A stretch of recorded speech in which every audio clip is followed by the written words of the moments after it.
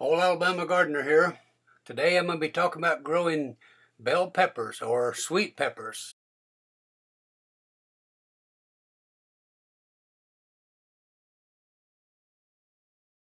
I'm going to plant half of this tray with bell peppers and the other half with eggplant. I'm placing one pepper seed in each soil block. Now cover the seeds with about a half of inch of the same potting soil you made the blocks out of.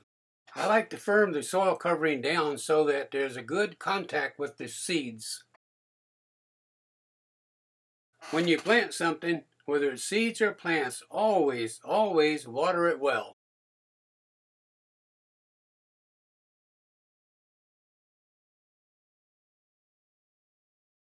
The plants on the left are peppers and the larger plants on the right are eggplant.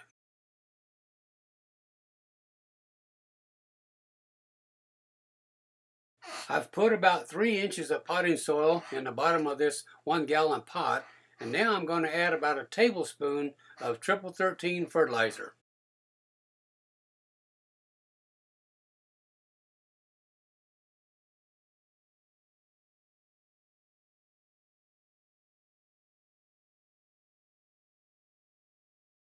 Now you want to cover that fertilizer with about 1 inch of potting soil so that when you set the pepper plant in there, it's not setting on the fertilizer because the fertilizer will burn the roots. This is just a little tool I've made to help me get the soil block and plant out of the tray without tearing up the blocks and disturbing the roots.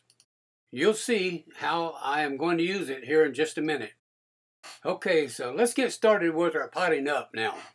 You may be wondering why I pot plants up instead of going directly into the garden soil. And the answer is that my garden is right now cold and wet and the ground is just not ready to receive these plants. So by potting them up, I actually gain growing time. The plants are growing in the pot, waiting for the soil to get ready. Now look at the nice root mass on that plant. And it's going to go into the pot without transplant shock.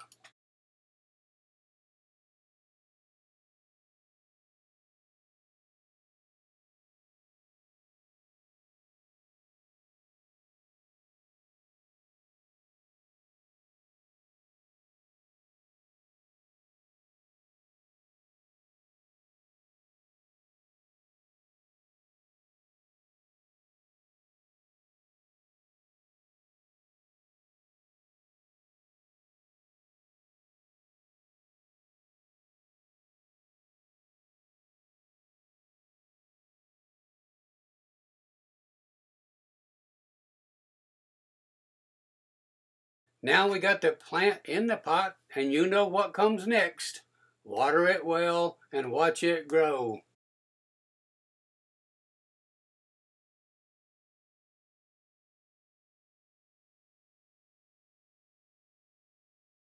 Okay, let's do one more, and we'll do it rather quickly.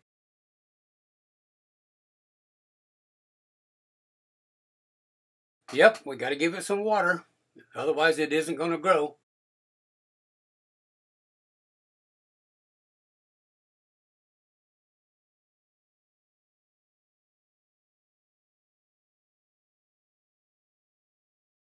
In preparation for planting, first thing I'm going to do is lay out my row.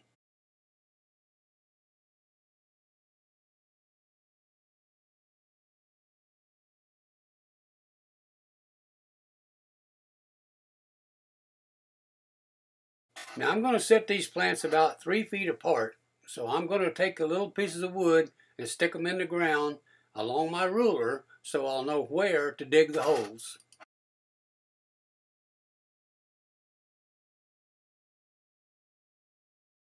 Now first I'll go down one side of each of the little pieces of wood, and I'm really just marking where the side of the hole is going to be. Then I'll come back down the other side and do the same thing.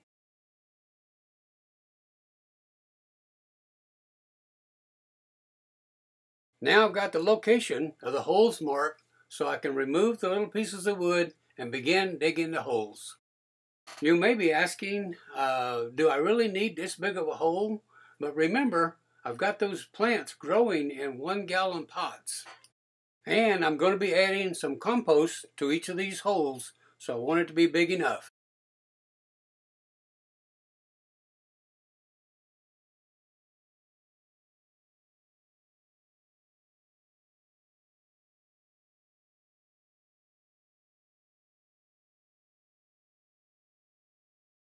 Now I'm going to start by adding 2, 3, maybe 4 handfuls of compost into the bottom of each planting hole.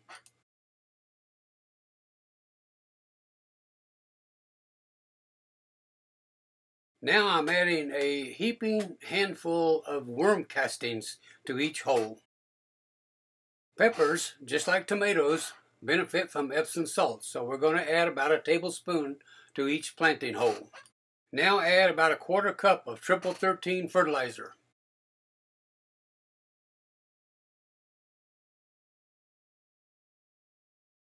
Carefully turn the plant upside down, gently shake it out of the pot, and set it in the hole. Now I'm adding even still more compost around the outside of that plant.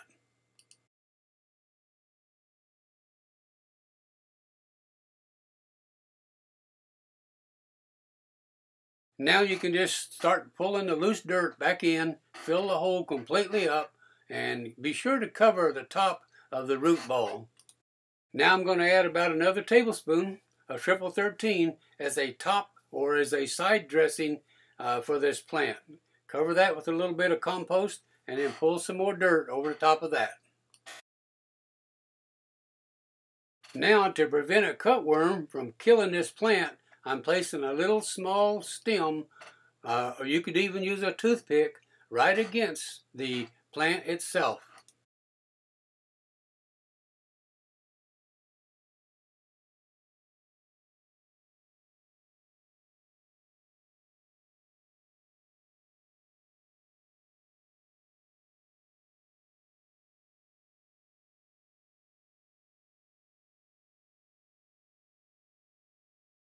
Now, one of the ways that I like green bell pepper cooked the best is as a tempura style. So that's what you see my wife cooking here.